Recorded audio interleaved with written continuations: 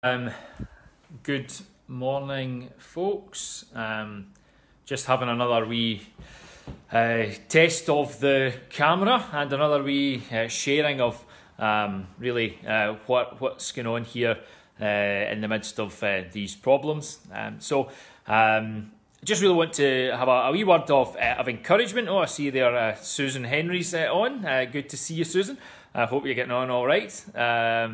Jackie Locke as well.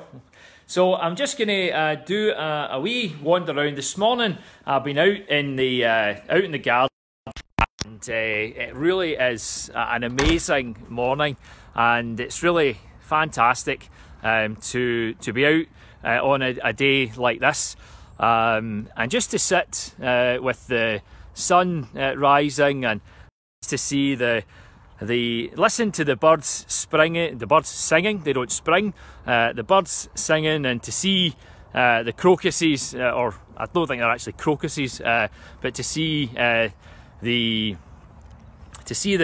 life that is springing up out of the ground. And isn't it amazing to think that year on year, I mean, to be honest, I am not a gardener, but year on year life springs from the ground, and it's really great to see a morning like this. And whenever I enjoy a morning like this, it always makes me think of the one who has created it. It really draws my heart out in worship. It makes me think about the Lord who has made all these things. And so I'm going to read. I've actually left my Bible inside, so I'm going to have to go back in for my Bible.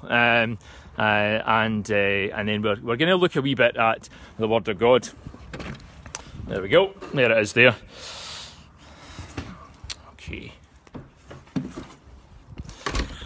Okay, so just heading outside again, and I just want to think a little bit about a psalm that hopefully will encourage us this morning, and just to really think about the beauty of this creation. I would just encourage folk, where I'm self-isolating at the minute, but thankfully I can still get out in my garden, and I can still enjoy the glory and the beauty of God's. So I'm going to just read the Bible. Sorry, you've now got my ugly face. I think it was one of my good friends, Andy Brady, that told me that I had a face for radio. Well, maybe that's why I should point it the other way. But I'm just going to read a wee bit and just a few thoughts. So it's Psalm number 148, Psalm 148, and this psalm is a part of a series of psalms, and in English translation it says praise the Lord, but everywhere you read praise the Lord, read hallelujah, hallelujah, which just means praise the Lord in the Hebrew. So Psalm 148 is one of the hallelujah psalms, and this is not a time when... Oh, we're back on. Sorry, I lost you a wee bit there. Looks like I'm maybe going to have to go slightly nearer to the house. Let's see how we go. Okay. So, I'm now sitting on my step in my on my decking area, which is very cold. So, I think that probably folks say that does things, but we're going to let's get back to the Word of God. So, hallelujah psalms. Psalm number 148, and let's read this hallelujah psalm together. Psalm 148, praise to God from creation. Praise the Lord, hallelujah. Praise the Lord from the heavens. Praise him in the heights. Praise him, all his angels. Praise him, all his hosts. Praise him, sun and moon. Praise him, all you stars of light. Praise him, you heaven of heavens. Praise him, you waters above the heavens. Let them praise the name of the Lord, for he commanded, and they were created. He also established them forever and ever. He made a decree which shall not pass away. Praise the Lord from the earth. Praise the Lord from the earth, you great sea creatures and all the depths.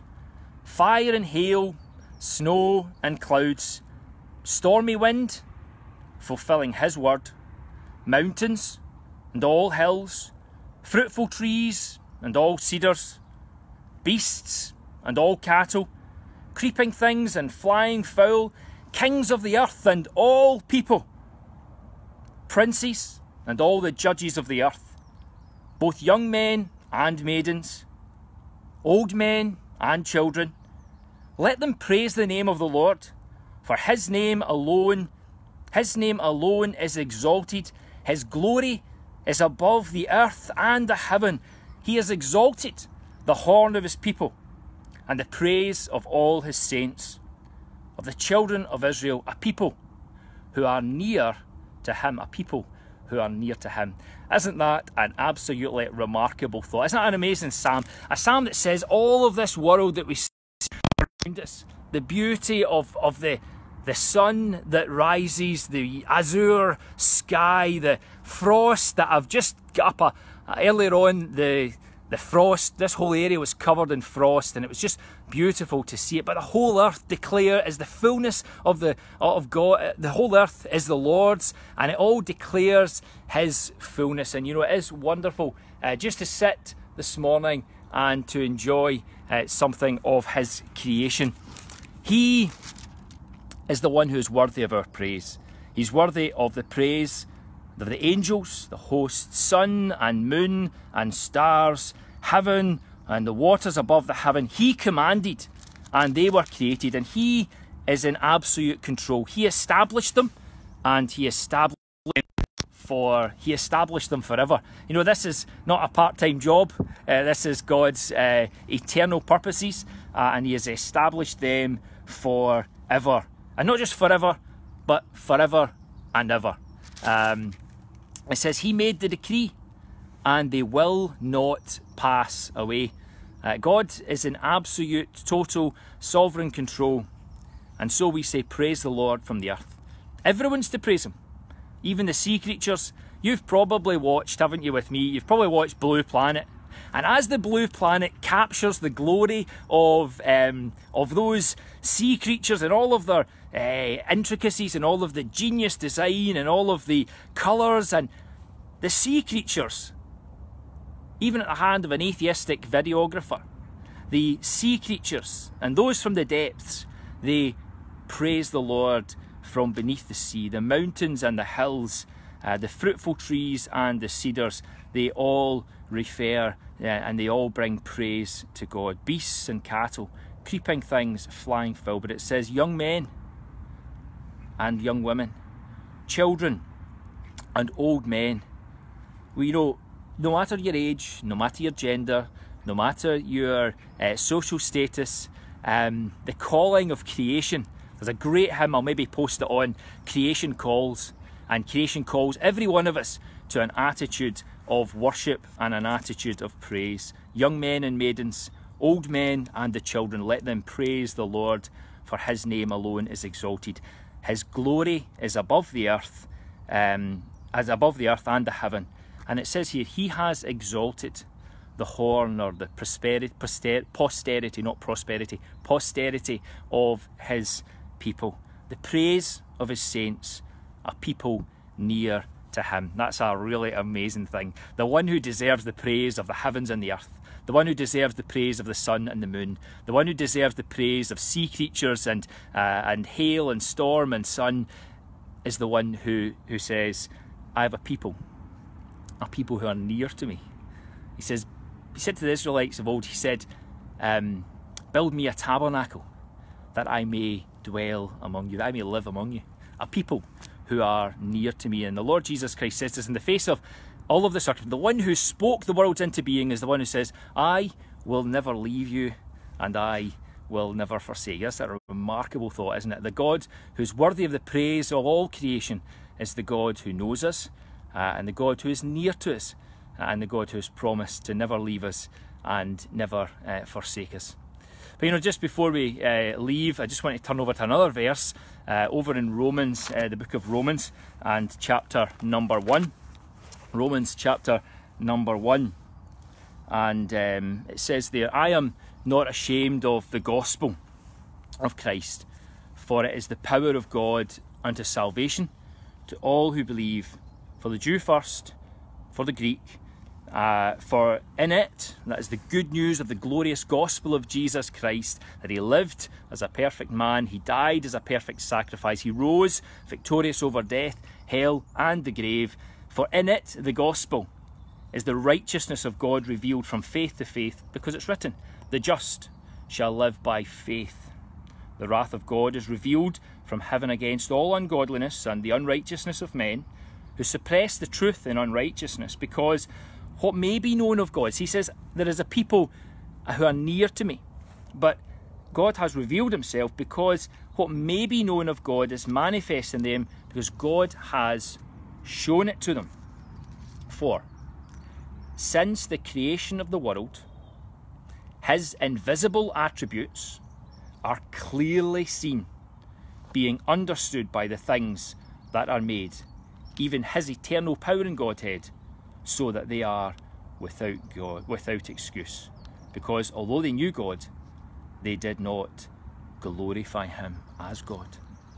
And, you know, here is a God who has revealed himself. Even, even just in the bird song that probably the mic's not good enough to pick up, but there are birds singing around me, and there is just a glorious cacophony of sound. The detail of the flowers, and the beauty of a lovely spring morning.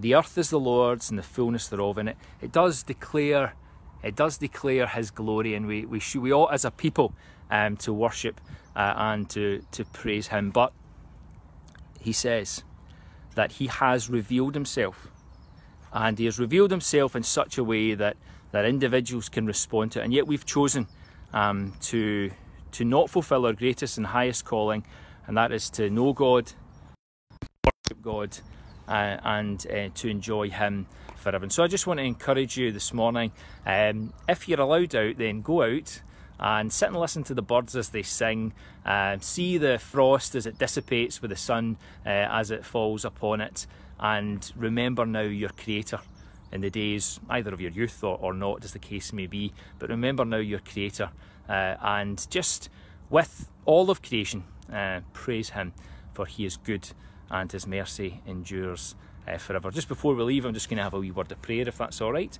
So Father, I just thank you for everyone who's watching at the minute, and others who might watch this at a later date. Father, we thank you that you're good and your mercy endures forever. We worship you because you are worthy of our praise and our adoration. You are the creator of the heavens and the earth. You are the one whose sun and moon and stars and the creatures of the sea and the creatures of the sky all declare your glory and your praise. And we magnify and extol your wonderful name.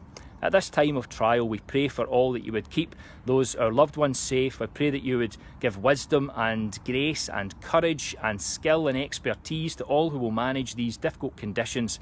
And Father, we really pray against the spread of this terrible condition. But Lord, we know that you have established the earth and you're in absolute control, and we trust you and we love you and we are confident in you. Help us as your people to know you and to serve you and to be your hands and feet at this time of crisis. Father, we just thank you for this time together, praying your blessing in Jesus' precious name. Amen.